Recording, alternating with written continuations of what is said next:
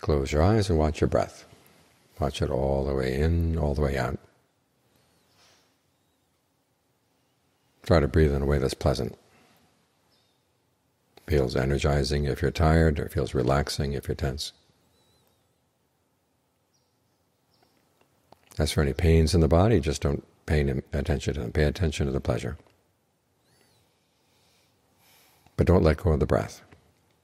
If you're sitting here, forget about the breath, just go with the pleasure, then you begin to drift away. You're learning how to be with pain but not get overcome by pain, and be with pleasure and not get overcome by pleasure. It's an important skill, because that's where our buttons are, around pleasure and pain. If we don't learn how to disconnect those buttons, people can push them, get us to do and say and think all kinds of crazy things, get us to go off on the wrong course. The Buddha said there are 4 ways you go on a wrong course. One is out of desire, one is out of aversion, another is out of delusion, and the other is out of fear. And these things all come out of our fears and desires and aversion and delusion around pleasure and pain. So if you learn how to cut things off at the root, people can't push you around. They can't get you to do stupid things. You can't get yourself to do stupid things too. Sometimes nobody tells you what to do, but you still do things that go against your best interest. That's because you're still overwhelmed by pleasure, overwhelmed by pain. You can't get above them.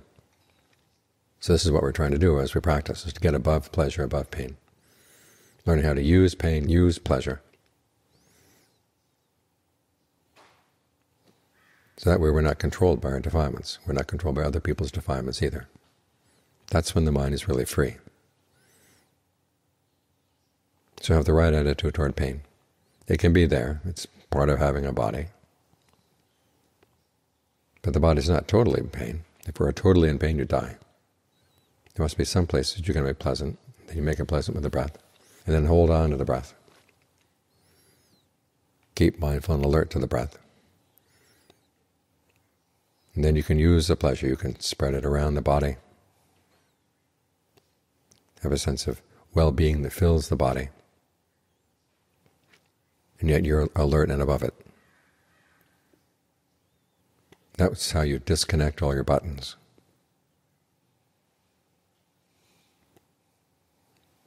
And when people can't push you around, then you're really free. When you can't push yourself around in that way, your defilements can't push you around, that's when you're totally free.